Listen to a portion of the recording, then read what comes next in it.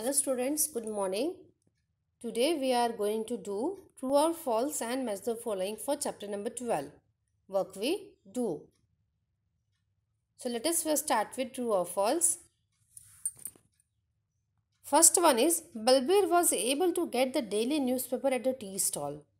Balbir को tea stall पे क्या डेली न्यूज़पेपर मिलता था? Yes, this statement is true. He used to get tea along with daily newspaper. So we will write true here. Second one, when Sarama's grandmother was a child, she helped her elders to collect firewood, make cow dung cakes and plaster walls with cow dung. जब साराम्मा की दादी एक बच्ची थी तब वो अपने बड़ों को लकड़ियाँ कलेक्ट करने में हेल्प करती थी, गोबर को उपले बनाती थी और उससे गोबर से वॉल भी लेपती थी. वो is this statement true? Yes, this statement is true. Third one is Deepali likes to listen to songs on the radio while she works. Deepali को रेडियो पे गाना सुनना पसंद है जब वो काम करती है. Is this true? यस, उसको काम करते वक्त रेडियो पे गाने सुनना बहुत पसंद है. Fourth one, in the evening Deepali washes the dishes at the other peoples home. शाम के वक्त क्या दीपाली दूसरे लोगों के घर जाके बर्तन धोती थी? No, this statement is false. Fifth one, the walls of floor of साराम्मा's house were not cemented. साराम्मा के वॉल्स, घर के वॉल्स और फ्लोर अभी क्या सीमेंटेड नहीं थे? No, they were cemented.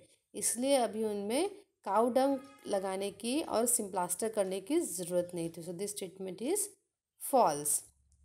Now let us solve match the following. Let us read first of all the options in both the columns.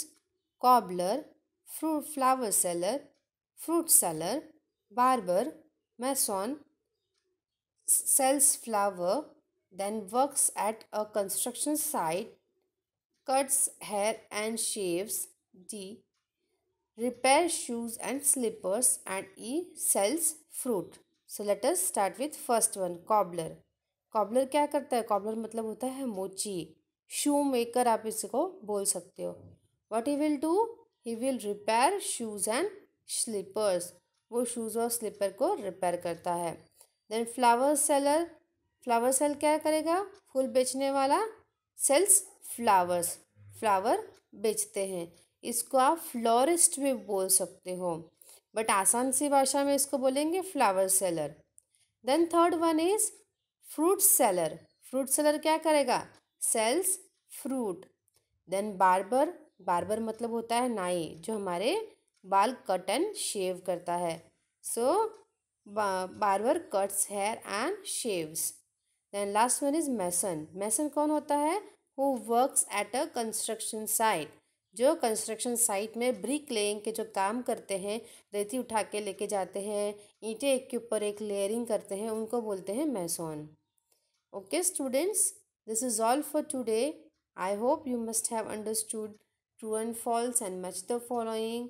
Thank you and have a nice day.